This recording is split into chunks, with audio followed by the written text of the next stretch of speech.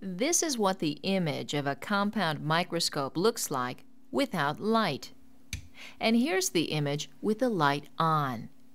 As you can see, light is essential for a compound light microscope to work properly. Magnification is the ability to make things appear larger than they actually are. Lenses are essential for the magnification of specimens. A close look at a lens, such as the one in a magnifying glass, reveals that the lens is not flat, but is thicker in the middle than at the edges. When light passes through the lens, it's bent and magnified, making the object appear larger than it really is. In a compound light microscope, light passes up through a specimen and then through two or more lenses before reaching the eye.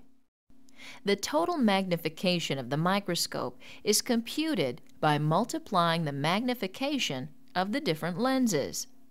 For example, let's say that the magnification of the lower lens is 40 and the magnification of the upper lens is 10.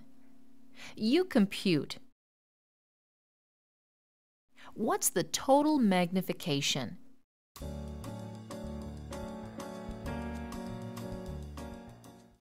That's right.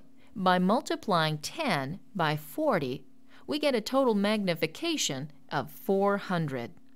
This means that these bacteria are magnified 400 times their actual size.